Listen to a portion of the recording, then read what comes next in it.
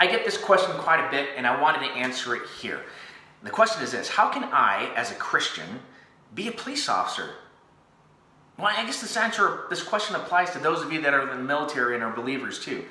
And the answer, like most answers, comes from the Bible, right? So let's tackle this. We're going to go right into Genesis. Just kidding. I know, boring Old Testament stuff. We're going to be in the New Testament. We're going to go into Romans chapter 13, and I'm just going to hit it. The Apostle Paul says right here in chapter 1, let everyone submit to the governing authorities. But what does that mean? Does that mean we have to free willingly give up our freedoms to the government? No, absolutely not. It continues and clarifies right here, continuing in verse 1, since there is no authority except from God.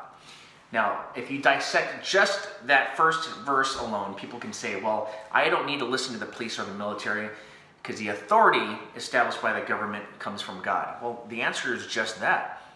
God established these governments. Just like the 12-month calendar, just like when the sun goes down and the moon comes up, that cycle was all created by God, and the governments were created by God. It says so right here if we continue, that the authorities that exist are instituted by God.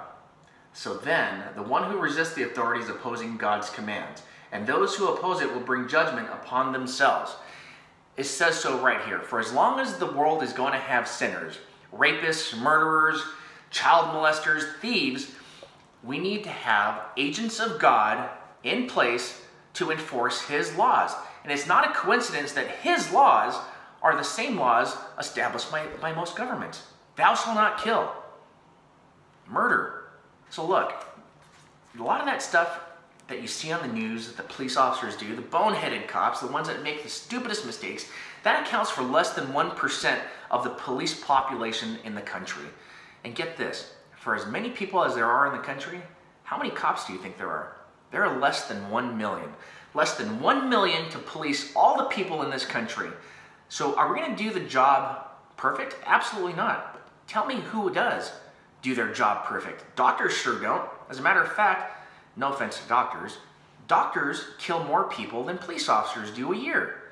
But look, nobody's asking for their accountability. It's the same thing as the reason why people don't want to submit to the authority of police, because no one wants to. Nobody wants to be told they can't go down the hall without a hall pass. So who's it easier to point the finger to? Cops, right? Because we're essentially the hallmongers of the world. So check this out. Let's continue on. For rulers are not a terror to good conduct, but to bad. Do you want to be unafraid of authority? Then do what is good, and you will have its approval. Meaning, if you want to be on the good side of the cops and the good side of the law, don't break the law. If you break the law, stand by. Stand by for what? Let's read on.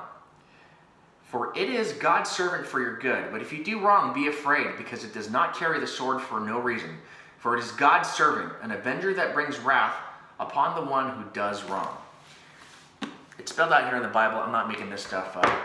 So if you're asking me how I'm comfortable doing this job as a police officer, I can tell you this. I was called to do this job just like many of my colleagues are. And are there some boneheads in our field? Absolutely. But we have some boneheaded teachers, we have boneheaded politicians, we have boneheaded doctors, and no one's pointing the finger at them, right? Why? Because they're not the hallmongers. Look, it's easy to ignore the truth and the way and the light. And it's easy to ignore authority. But what's not easy is following God's commands and submitting to authority. I hope that answers your questions. I was really excited to answer this one, and I'm really going to get excited about answering some of the other questions that you've submitted to me. But keep these questions coming. You can DM me or send me an email, and I'll answer it right here for you guys.